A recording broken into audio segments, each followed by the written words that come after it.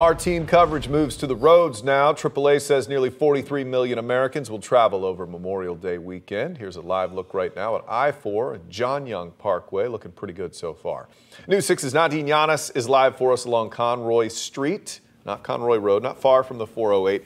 Nadine, today there was a big change for drivers out there. Odd timing for one of the busiest travel weekends of the year.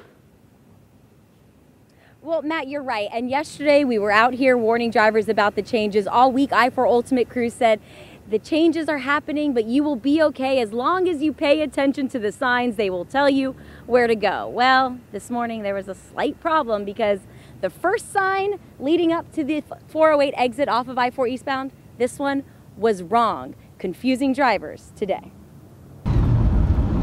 This is what drivers saw taking a new configuration at I-4 East and 408. The first sign telling drivers 408 exit will be on the left and South Street on the right. But watch as the exit ramp continues. The second sign, which is the correct way, shows the complete opposite, showing the new configuration that started this morning.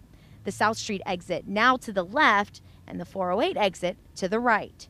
Both drivers in front of us catching on almost like a dance as each gets into the lane they wanted to be in. But not all drivers caught on today. I got off and I'm supposed to be going on the 408. Now it's telling me to make a left on South Street. I am not sure where I'm going. I kind of accidentally, but it's the same distance to my house either way, so it didn't really matter. But it does matter to FDOT officials who had a discussion with SGL, the contractor for the I-4 Ultimate project, on why the signs didn't get flipped by this morning. FDOT telling me today crews got delayed switching the signs and opening up the new ramp. In fact, the exit was supposed to open at 5 a.m., but didn't until 2 hours later. They just ran out of time, and now crews will have to close it down again to fix these signs, confusing drivers who are forgiving today. I'm an engineer myself, so sometimes mistakes happen, you know.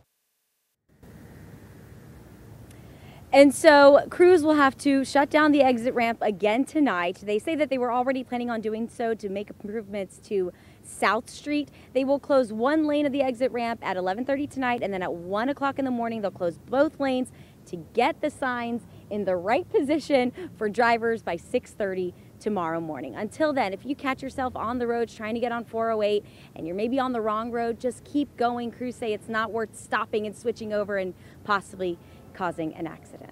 Matt, back to you. Nadine Yanis, that is right. Thanks.